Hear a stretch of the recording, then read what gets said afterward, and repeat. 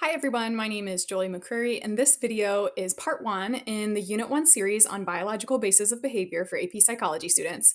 This particular video focuses on sleep and sleep disorders. You might notice that this is actually part one of 1B, and that's because I've separated Unit 1 into two sections, part A and part B. So here you can see in our unit outline that we're actually nearing the end of the content for Unit 1. In our previous video series that I was calling Part 1A, you learned about the nervous system and the brain. So in this second part, we're going to focus on those last two topics. You can see they're called 1.5 sleep and 1.5 sensation. After completing today's video, you should be able to answer the following questions. How does the circadian rhythm influence our sleep and wake cycles? Can you explain the changes in our brain and body as we move through the different stages of sleep? How do researchers explain dreaming? And can you explain the major sleep disorders? These are the essential concepts that will be covered in today's video. By the end, you should be able to define and describe them as they relate to sleep and sleep disorders. So, in our lesson about sleep, we'll be talking a lot about sleep and wakefulness. These are both states of consciousness, and consciousness simply refers to our subjective state of awareness of ourselves and our environment. Consciousness is more than just being asleep and awake. There are many states of consciousness, things that are more natural, like sleeping, drowsiness, and wakefulness, but there are other things that happen less naturally when we're deprived of oxygen or we're deprived of sleep. We might be in a delirious state of consciousness. Or under the influence of a substance, this could alter our state of consciousness and awareness as well, or even through hypnosis or meditation. But with all of that said, in this particular lesson, the College Board is concerned that you know the two states of consciousness, sleep and wakefulness. So, our sleep and wake cycles are tied to an internal biological set of rhythms. These are referred to as our circadian rhythm. Our circadian rhythm is our 24-hour sleep and wake cycle that is an internal drive influenced by environmental cues. As you already know, our hormone melatonin is important for regulating our sleep, but it's influenced by light and darkness. Melatonin production slows with the presence of light and is stimulated by the onset of darkness. This change helps to signal to our body that it's time to sleep or time to wake. Our core body temperature also fluctuates through our circadian rhythm. It typically drops at night, helping us fall asleep, and rises in the morning, helping us wake.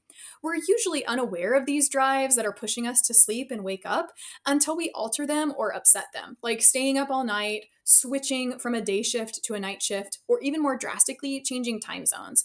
Jet lag is a temporary sleep disorder that occurs when a person's internal body clock is out of sync with the time zone they've traveled to. Jet lag occurs because the body's internal clock is aligned with the original time zone, and it tends to be more intense the farther the time zone is or the more time zones you cross. As you already know, researchers can measure brain waves through an EEG, and thanks to thousands of volunteers who have been participating in sleep studies over the years, researchers have been able to identify clear patterns in brain activity throughout different stages of sleep. The College Board wants students to be able to identify those sleep stages based on the EEG patterns. So let's start noticing the differences between the waves in the diagram in the different stages of sleep. So let's start at the top. Alpha waves are what appear when you are awake, alert, and relaxed. So you'll notice in the just before sleep stage, we're having these very short, rapid waves. And these waves look similar to those of stage one. These are alpha waves. This indicates that the brain is active but relaxed, and this is what occurs as a person is falling into light sleep. In stage two, the person shows clear signs of sleep with theta waves. These are longer, but you'll notice they have these quick spikes. These are sleep spindles and K complexes. In stage three, this is the deepest stage of sleep, and you will see tall, slow waves. These are delta waves, and these indicate deep sleep. The next brainwave depicted at the bottom of the diagram is REM sleep. You enter REM sleep for the first time about an hour after falling asleep. These REM waves are very short and rapid, and they resemble those of the waves you see when you are awake. So now that you've learned about brain activity, let's go over what happens in your body during each of these stages. I'll start back up at the beginning. As you're starting to fall asleep, you are in what's called stage one, which is also called non REM one or in REM one. During this brief stage of sleep, you're drowsy and experiencing very, very light sleep. You might even start to experience hypnagogic sensations as you're entering this stage. Sometimes people confuse this with dreaming, but dreams are used to describe experiences with storylines and sequences of events, whereas a hypnagogic sensation is a brief sensory experience that can be visual or auditory or even physical. Common examples are seeing a kaleidoscope of colors, flashes of light, or hearing a sound or voices, or having a physical sensation of floating or following or the presence of someone or something in the room. You are so lightly asleep at this point that you are very easily awakened, and these hypnagogic sensations may cause you to jolt awake or jerk suddenly. Stage two of sleep is relatively light, but it's deeper than stage one. Stage three is our very, very deep sleep. In this stage, our muscle activity is very low and we are deeply relaxed. It's very difficult to wake someone from stage three, and the person, if they are awoken, will likely feel groggy and disoriented. This is known as sleep inertia. This stage of sleep is crucial for physical healing, recovery, and immune system functioning, and it also plays a significant role in memory consolidation, specifically declarative memories for facts and information. And during this slow wave sleep, our brain replays and strengthens that newly acquired information, transferring it into long term memory storage. And finally, we have REM sleep. REM stands for rapid eye movement, which is named after the eye movements that are observed during this stage of sleep. REM is considered a paradoxical stage because, as you can see in the EEG diagram, our brain activity during REM sleep appears similar to that of when we are alert and awake. During REM sleep, our heart rate and breathing and blood pressure also become more irregular. They tend to increase to levels similar to those when we're awake.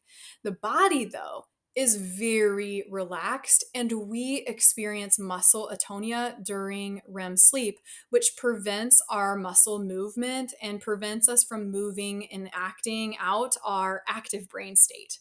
REM sleep is when we experience vivid dreams, and researchers find that the best description of our dreams occur when participants are awoken from REM sleep rather than waiting until the morning. REM sleep is also crucial for consolidating procedural memories, which are memories for skills and habits, as well as emotional processing. During REM sleep, the brain continues to process and organize our memories and integrates them into our past experiences. So, now that you're familiar with what's happening in the brain and body during each of these stages, it's important that you understand the cycle of when these stages occur throughout the night. Notice that you will cycle through each stage multiple times before waking in the morning. There are two diagrams here that you can see that help you notice the cycles and the lengths of time you spend in each stage. So now let's talk about dreams. Research findings in both men and women indicate that the majority of our dreams are marked by something negative. And the most common negative themes were reported being attacked, pursued, rejected, or having some kind of misfortune. Most commonly, though, storylines often related to recent events, things that we just experienced or had been preoccupied by. For instance, in a 2016 study of over 1,000 Turkish participants, sleep researchers found that participants who consumed violent media tended to have more violent dreams. And in a 2006 sleep study of musicians and non musicians, those who were musicians were twice as likely to have reported dreams related to music. There are many theories as to why we dream, but the College Board wants students to be familiar with two of them: the activation synthesis theory and the memory consolidation theory. So, the first theory is the activation synthesis theory. And this particular theory suggests that dreams are essentially the brain's way of making sense of random electrical activity that occurs during REM sleep. Here's how it works. While you're in REM sleep, the brainstem fires off spontaneous electrical impulses that activate different parts of your brain, including those that are tied to emotions, memories, and your senses. And your cerebral cortex, which handles those higher level functionings, tries to make sense of the random activity by weaving it into a story, which becomes your dream. And this theory helps to explain why dreams can be weird and nonsensical, and it's just your brain trying to organize random signals into something that is coherent. environment.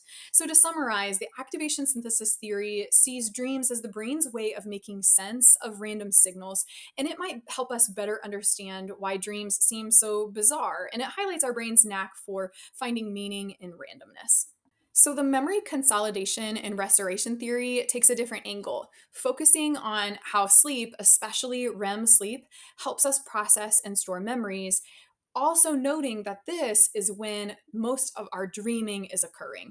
So, according to this theory, when you sleep, your brain is replaying and reorganizing the experiences and information you gathered during the day and moving them into long term memory. So, it's strengthening the neural connections, helping you integrate new information with information you already know.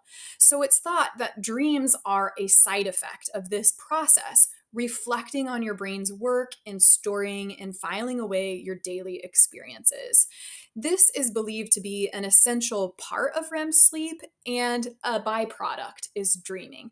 So, just to summarize the memory consolidation theory, this is believed to be just a process of how we're storing information, and this is highlighting how important dreams are as they are linked to our memory and learning process. Next, it's important that we discuss the consequences of sleep deprivation. Sleep deprivation can lead to all kinds of negative consequences, like reduced attention and memory, along with emotional instability, a higher risk of anxiety and depression. It can physically weaken our immune system and increase our risk of chronic conditions like cardiovascular disease and diabetes. It can impair our motor skills and our coordination and can lead to a greater risk of accidents. Sleep deprivation also disrupts our hormonal balance. It affects our hunger and our stress regulation. An interesting anecdote about sleep deprivation is from a high school student named Randy Gardner in 1969 who tried to stay awake as long as possible, and he stayed awake for 11 days.